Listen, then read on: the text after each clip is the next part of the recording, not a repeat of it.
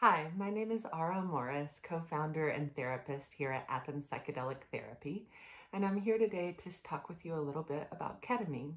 So ketamine is actually a dissociative anesthetic. It's been approved by the FDA for use in a surgical setting for a long time, and it was recently discovered that ketamine also has an antidepressant effect. So it's now approved by the FDA for use in treating treatment-resistant depression or chronic and severe depression. And it's also being used off-label to treat other mood disorder symptoms. You can read below on our page a little bit about how we think ketamine works in the brain, but what I'd like to share with you here is just more about how our clients report experiencing ketamine. So when we go through our lives on a day-to-day basis, we encounter traumas, stressors of various kinds, and we often develop defense mechanisms to help us deal with those events.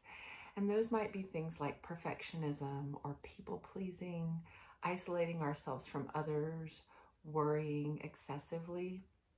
What happens when people go into ketamine treatment is that they feel a little loose or disconnected from their body. They might feel a little floaty. They experience feelings of calm. And often people have an experience of feeling like their system is reset. It's easier for them to let go of those defense mechanisms they have. They might report things like, I just felt calm and I felt like the world is okay, that I'm okay, that I'm going to be okay. Or they might go home and report something like, I had this stressful thing happen, but I didn't react to it the way that I normally would. I didn't have that same defense mechanism come up in the same way.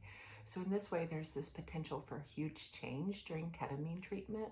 And our job is to be here to support that and help clients integrate and hold on to those gains that they make during treatment.